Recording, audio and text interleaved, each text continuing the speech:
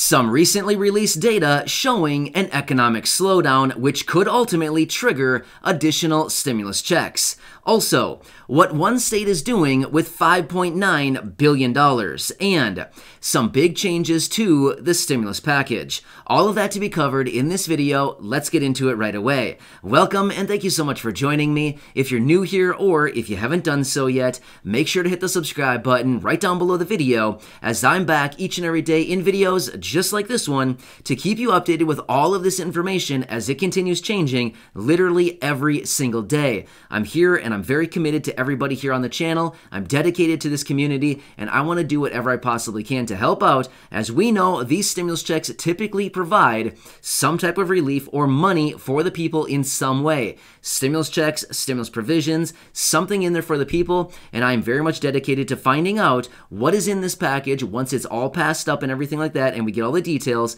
to deliver all that information to you and make sure that you can take advantage of any and all money that is available for you to grab. So hopefully we'll get more stimulus checks in this thing, but again, let's get into it and talk about the latest information as of right now.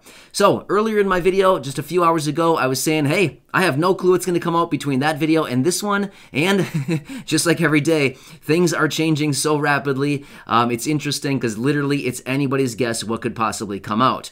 Anyway, let's talk about what we have here.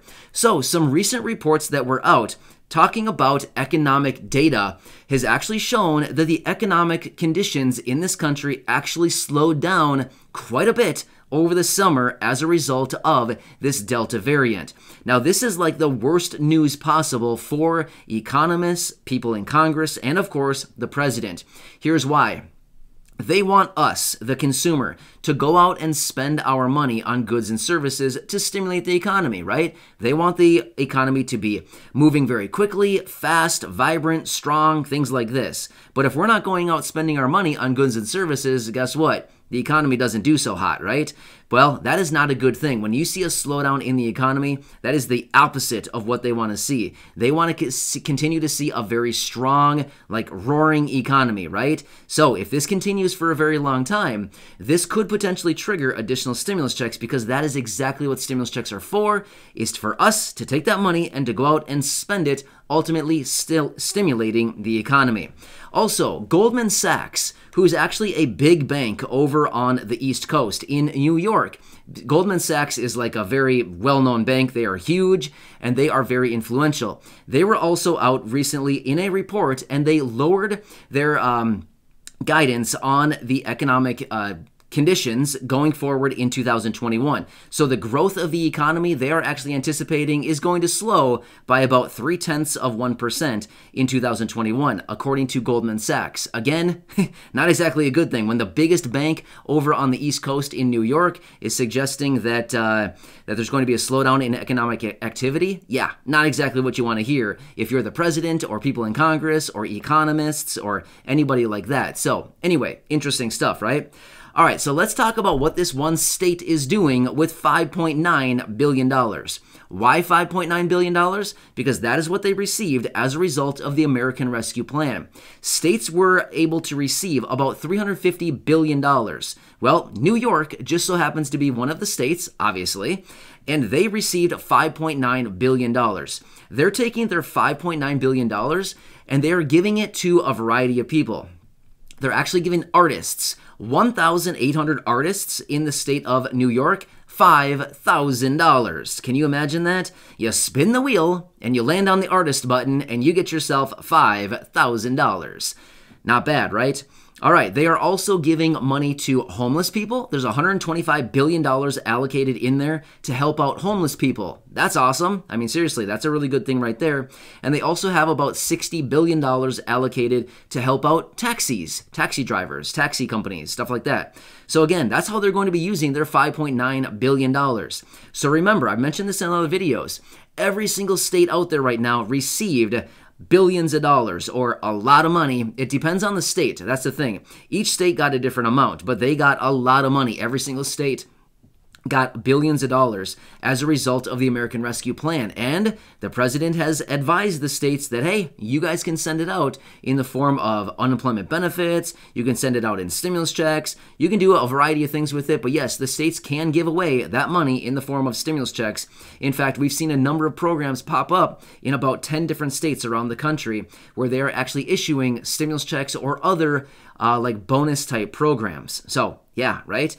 Pretty interesting. All right, so there's a lot going on. As we all know, the stimulus package is still open, and there is one potential change within this that I just came across, and I want to share this with you. But in the original proposal of the stimulus package, there was $1.7 billion allocated with this package. Well, somewhere in the line, we don't know really where or how this even happened, but they went from 1.7 to $3.5 trillion. So it is now a $3.5 trillion package. Well, within that, $400 billion. Sorry, I was getting myself confused with million and billion. We're talking billions here. There's no such thing as millions in the package. Not a $1 trillion package, not a chance. You're not going to see anything for $1 million. It's all in the billions. Anyway, sorry, I got tripped up with an M versus a B. Billion. Anyway, there's $400 billion in this original package, the $1.7 trillion package, for caregiving, like caregiving for seniors and people with disabilities. So basically what they wanted to do is take this $400 billion and basically help out the quality of life for older adults, seniors, the elderly, people with disabilities, things like this. Not a bad idea, right? It would certainly help out the quality of life for millions of people. It would help out a lot of different things, caregivers, all kinds of stuff within that $400 billion. Well, I just came across some information, and they say they now want to cut this and drop it down to about 150, maybe 200 if they're lucky. So yeah, they basically want to chop this thing in half or possibly even more. So of course, all the programs in the package, and they want to chop the one that helps out seniors, elderly, people with disabilities. I mean, really? I mean, it's unbelievable. So anyway, yeah, it looks like they want to do that. Of course, nothing is written in stone yet, but it looks like they want to make some cuts on this package, which simply doesn't really make any sense. If there's $3.5 trillion in there, which is double what the package originally was, why would they need to cut anything out of it? Does that make any sense? The package is more than double what the original price tag was, and there was $400 billion in there before when it was $1.7 trillion, so why would they need to cut it when it's $3.5 trillion now? Has anybody seen any red flags with this? Seems a little bit weird to me, right? But anyway, as we talked about in the video earlier today, Joe Manchin basically came out yesterday evening and he said that he would be in support of a $1 trillion up to potentially $1.5 trillion in the form of this next stimulus package. So that's about $2 to $2.5 trillion less than where we are currently sitting. But let me throw this out there just as a quick reminder. Remember back to December of last year. Remember that stimulus package? It was a $900 billion package. $900 billion, just less than $1 trillion. And guess what? That one contained a $600 stimulus check. Now, don't get me wrong. It's not $1,200. It's not $1,400. And it is certainly not $2,000. But even a $900 billion stimulus package contained a $600 stimulus check. So, my point is, regardless of the size of this package, even worst case scenario, if it is dropped all the way down to $1 trillion where Joe Manchin has said he'd be willing to support, it could still contain a stimulus check, right? Even within it, $1 trillion would easily contain a fourth stimulus check. So just throwing that out there, right? Either way, the economic data is something we want to watch. I know that a lot of you here don't really care about it. I get it. I see the comments down below. I understand that a lot of people don't really care about the economic data. I get it. It's not very interesting, right? We want to talk about money. We want to talk about relief. We want to talk about stimulus. We want to talk about raises for benefits, like permanent raises to benefits, Social Security, things like this. But we need to watch all this stuff very closely because it's all intertwined very, very closely. They watch this stuff. Now, here's the thing. When it comes to Congress and everybody else who is a decision maker, when it comes to them issuing additional stimulus checks, it's not about looking out in the world on opinions, right? Honestly, they don't really care about our opinions. Even though we wish they did, they don't really care about us. That's just being honest. You know what I mean? And they certainly don't care about my opinion, like me sending letters to them, things like that. I mean, they don't really care. I'm just trying to do what I can to influence them to get additional stimulus out to the people. But the fact is, they actually do look at the data. They look at the economic data to determine, do we need stimulus checks or not, right? So the economic data is the actual proof in the pudding, I think they say, somewhere around this country, maybe in the world. I'm not really sure who says that, but I'm sure I've heard that saying somewhere in the world. And the economic data has the proof right there. The fly in the ointment, I think somebody else says, right? Maybe pharmacists say that. The fly in the ointment. Oh my gosh, there's the fly in the ointment, right? So then this is what it is. The economic data that they want to see to determine if additional stimulus checks are needed. That's why we need to pay attention to this, because that could be like the canary in the coal mine. Oh man, I'm throwing out so many good ones.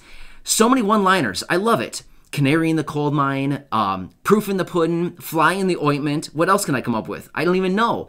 I have no clue what's going to come out of my mouth next. That's why these videos are so much fun, right? Anyway, all right, we got to wrap this up soon because this is just turning into madness. Good thing nobody watches my videos past about 5 minutes and 21 seconds because that means I'm just talking to myself right now. This is great. All right, but anyway, we want to watch this stuff very, very closely because it's ultimately all intertwined so closely. So anyway, I'm going to wrap it up right there, but this is the latest update. I know, not a whole lot going on this afternoon, but there's a little bit of things here, and like I said, I'm very much committed to helping you out in any way that I can. Of course, bringing you all the latest information through these videos. So again, please subscribe down below if you're new here. If you haven't done so, go back and check out my other videos, especially that one from this morning. That is a really good one. Seriously, that's a banger.